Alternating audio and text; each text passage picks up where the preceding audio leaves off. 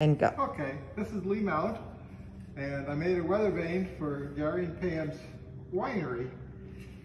I started by making this pattern out of pieces of plywood, cut to the proper shape for each elevation, and then smoothing it all down. So I got a representation of a Fuji apple based on a picture that I took in the grocery store.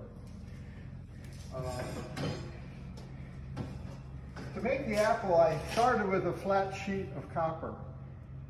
And believe it or not, if you pound on a sheet of copper long enough, you can get it to take almost any shape. But you have to keep annealing it. When you pound on it, it gets hard. Then you anneal it to make it soft. Then you pound on it, it gets hard. So maybe after 100 cycles of that, I finally got the first half done. Then I had to make the second half the same way. And it's supported by this brass tube. The latter was a lot easier because I just cut the pieces for the rungs, soldered it all together.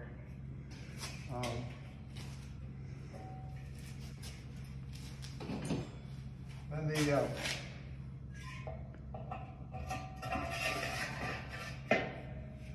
the weather vane goes on this stainless steel rod.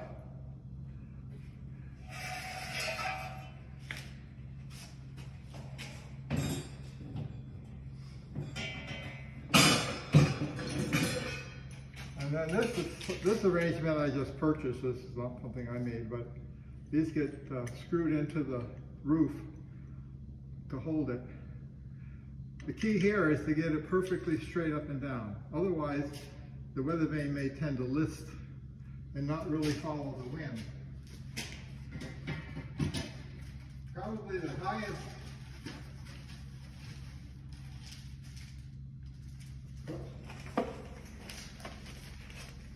tech item is this little ball bearing.